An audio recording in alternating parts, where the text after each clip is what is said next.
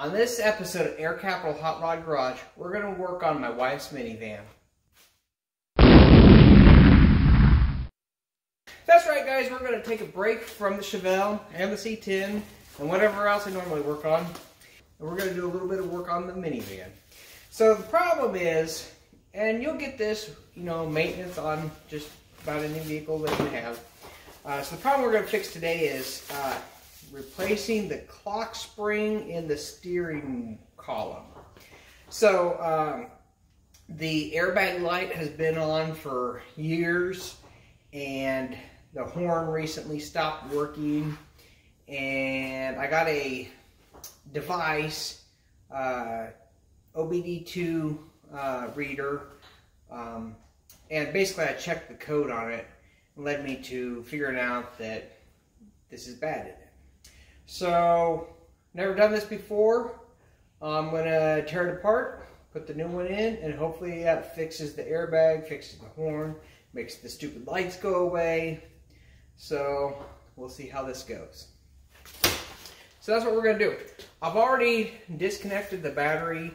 For my research, supposed to disconnect that, let it set for like 15 minutes so that the capacitor is discharged. I don't know if that's really true. That's what I want to do. It's been like half an hour and we're going to get started, so we'll get to it. Alright, boys and girls, we're going to get digging into this. So, first thing is you want to kind of straighten up your steering wheel.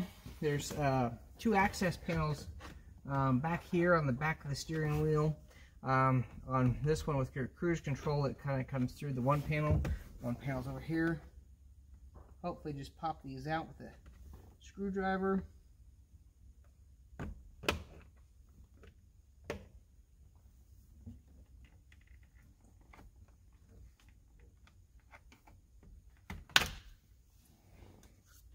Even labeled left.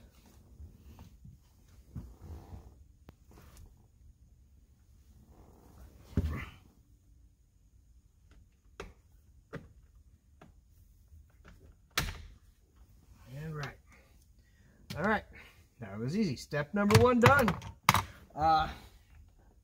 Looks like there's a fairly good size Torx bit up in here. One on either side.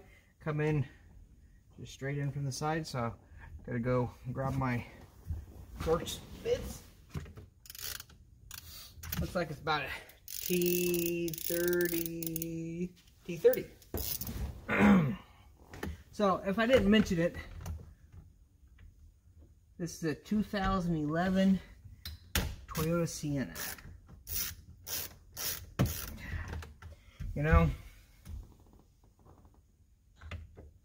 Before we had kids, my wife was like, I'll never have a minivan. Then we had a kid.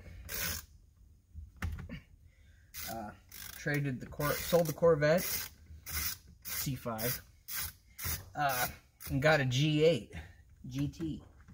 6-liter, 364 horsepower. It is cool.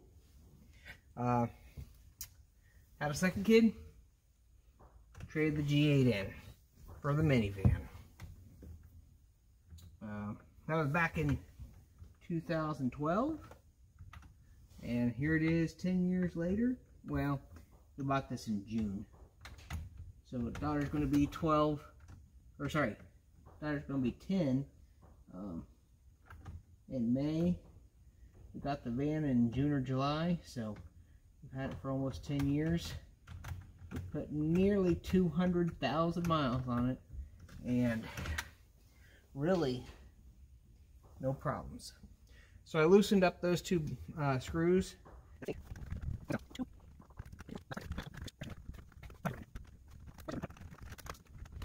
Oh, there we go. Alright, just kind of wiggled this up in there. So, got that out. Couple wires in here, okay? There's two wires on the back, two wiring harnesses on the back of the airbag. Definitely want to be careful here. On the back of this, the electrical connectors, you can probably see it here. So what we're doing is you pull these yellow things out. So when you connect them, you push them in. So you pull them out.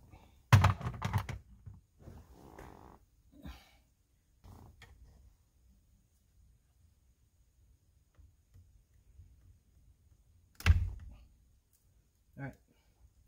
So you pull the yellow tab out, and you just pull the plug out.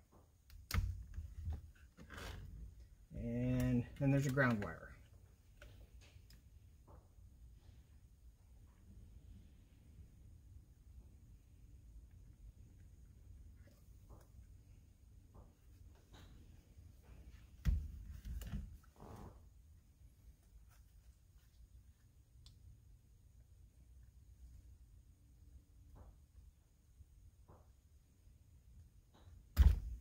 Alright, so there's the airbag. Set that down over there. Okay, airbag's out of the way. That's kind of the dangerous part, because if it goes off, probably gonna hurt you.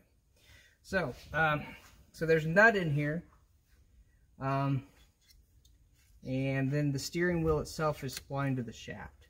So what we want to do is create a mark on the shaft and the steering wheel so we know which orientation everything's in. So, and go get a marker for that.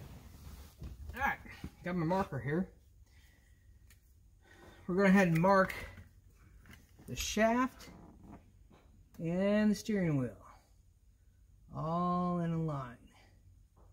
Okay?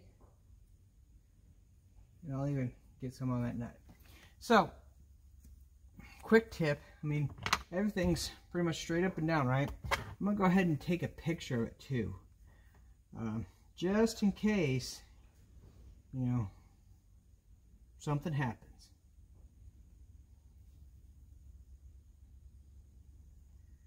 It's not going to hurt.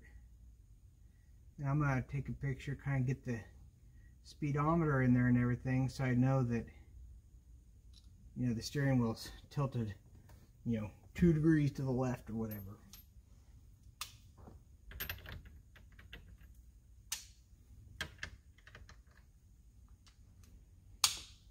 Looks like that's a 19mm.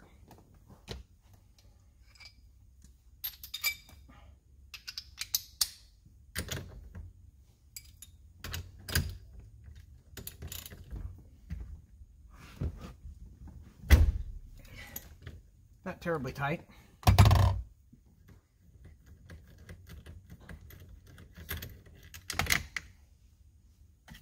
So there's your nut. Alright, there's quite a bit of wires in here, of course. So I'm going to disconnect these. Also, that picture will help reconnecting these.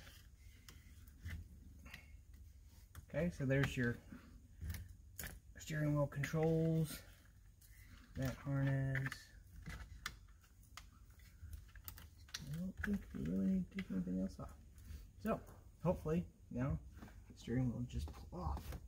Now, the video that I watched, they were working on a Honda, or sorry, a Toyota, and they were able to just pull it off, just like that.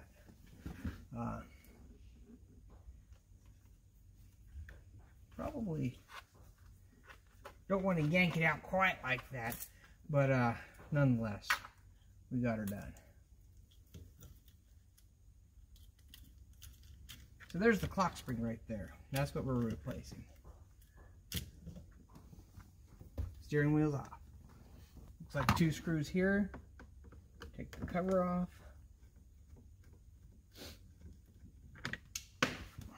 Anyway, the video that I was watching, they were working on another Toyota, and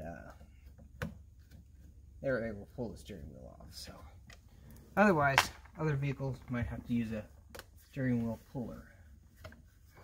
Not exactly sure how all this comes off. It looks like it separates right here. So.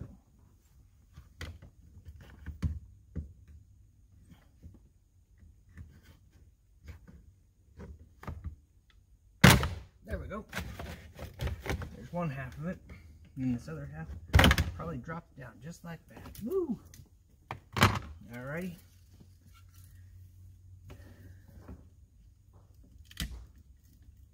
A couple plastic clips. And some more wires.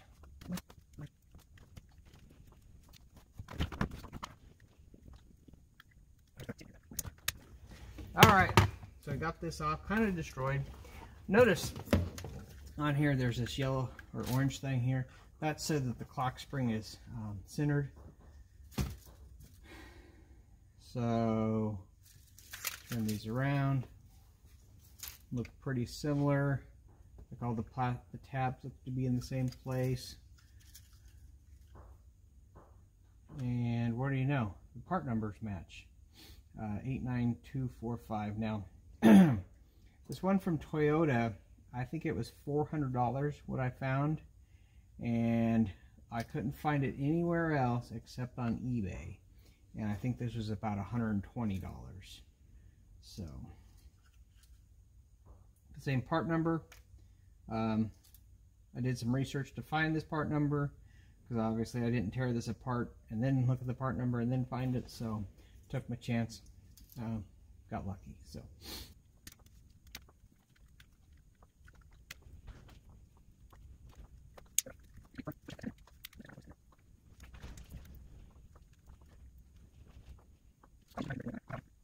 there we go. All right, got that in there.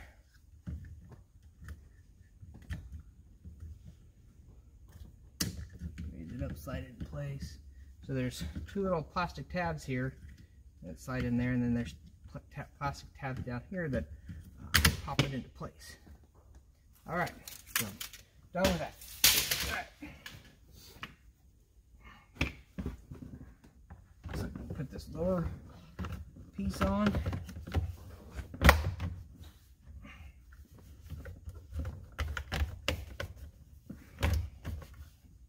All right. This upper piece. Together, pretty good.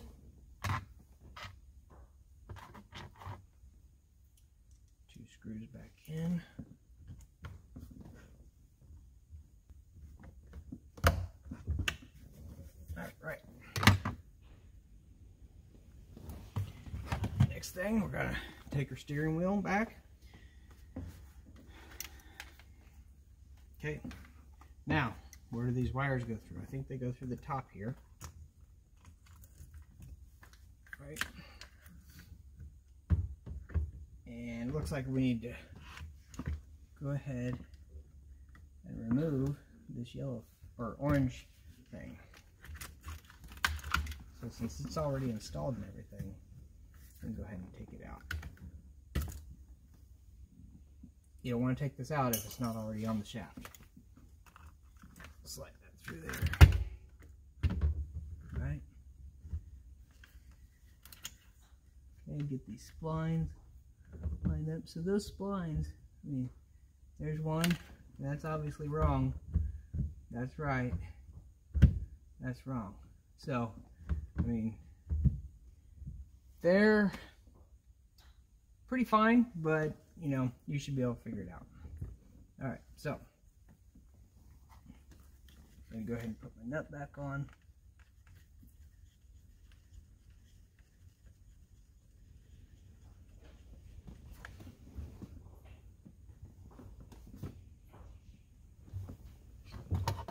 Get my ratchet here, maybe. Right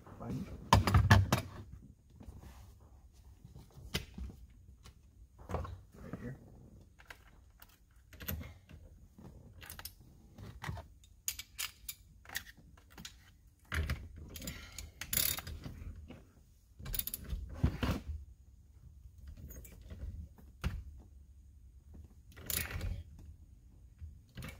Don't know what the torque specs are, but it's all of it. Alright, so a couple plugs.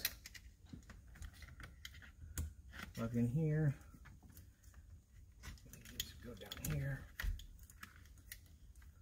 Plug in here. Alright, looks pretty good.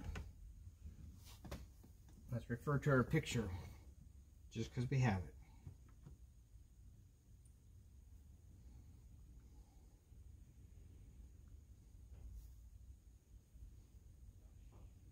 Okay, yep, looks like wires. These wires were going on top, down around there. 3 wires there. Yep, and even I torqued this down, tightened it down, and even my mark on top of the nut lines up, so I think we're good there. So now, these 2 Torx bolts, they're still there. So we're going to take this. Okay, there's again the plugs. They're color coded, so orange and black.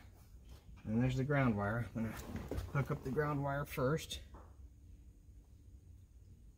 Now, if you noticed, I kind of scooted over. You know, when you're messing with airbags, there's probably always a chance that it could go off.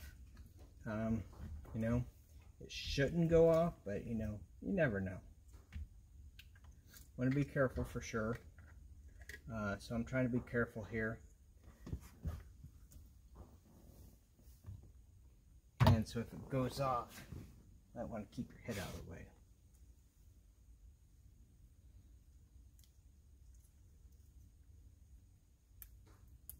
So I'm pulling the plastic tabs out here. Don't know if you really have to, or if these will just snap on without them. Okay.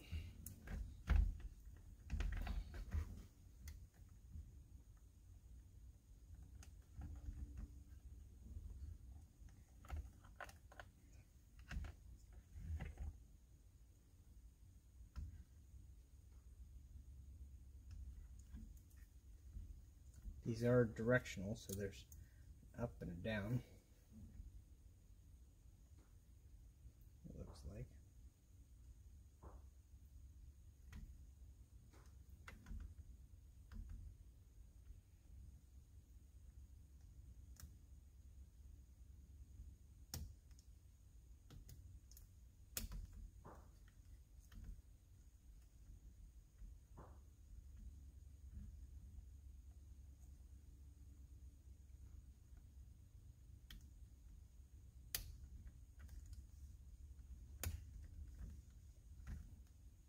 All right.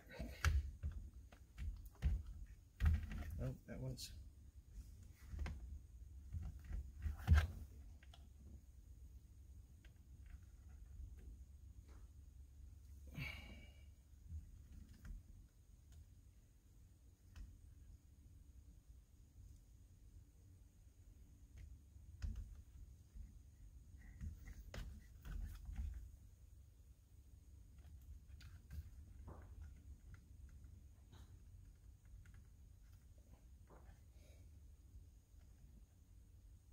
There we go.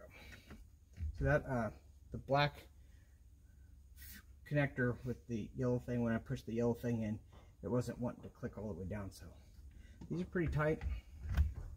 And put that in place, wiggle it in there.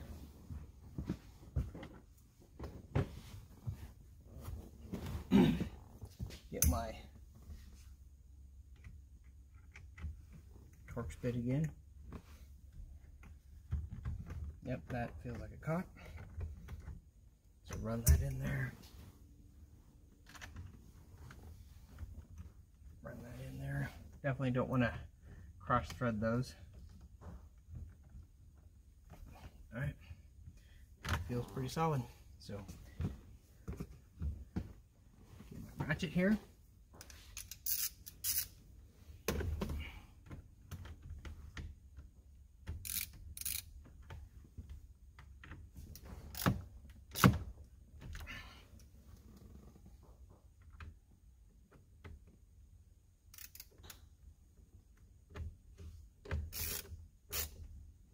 Alright,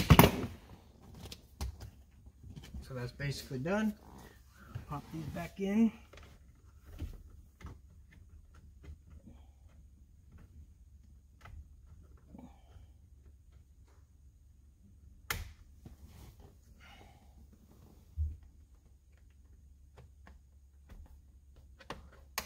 All right. There we go. Gonna go plug the battery back in, and we'll see if there's still a check engine light and see if the horn works.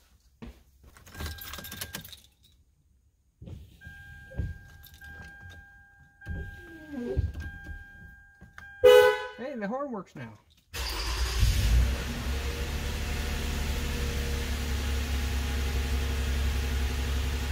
And there's no ABS or airbag light. So there we go. That's how you change the clock spring in the steering column of a 2011 Toyota Sienna minivan. It's pretty a basic thing. It took me about, not quite even a half an hour. Just taking my time, working real slow, being careful and cautious not to go jab the airbag so that it doesn't go off. You don't want that to happen. Disconnect the battery for sure. Wait 15 minutes. Basically 2 screws to get the airbag module out. A big nut on Toyota to get the steering wheel off. Disconnect some stuff and then put it all back. Pretty simple. So good luck, and hopefully this is helpful.